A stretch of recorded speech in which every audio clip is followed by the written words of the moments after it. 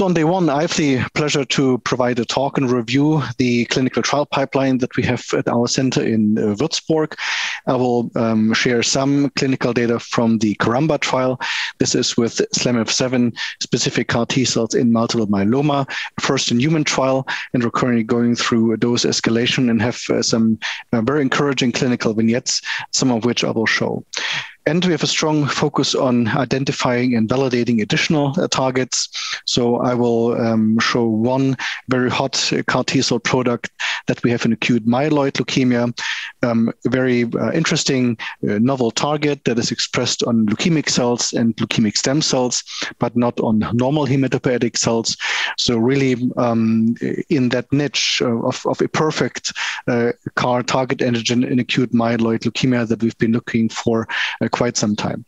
And I will also review one CAR-T cell product that is on the way to a clinical trial in solid tumor indication. This will be targeting breast cancer and lung cancer. And we've just completed the GMP validation.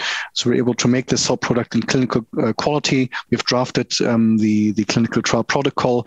And I will show an example of that product of how we're looking to implement CAR-T cell therapy also for treating solid tumors effectively, and some of the considerations of how an optimal patient may look like, how we're looking to do the clinical management in some potential combination therapies to make sure that the treatment will be effective and that patients enjoy a durable benefit.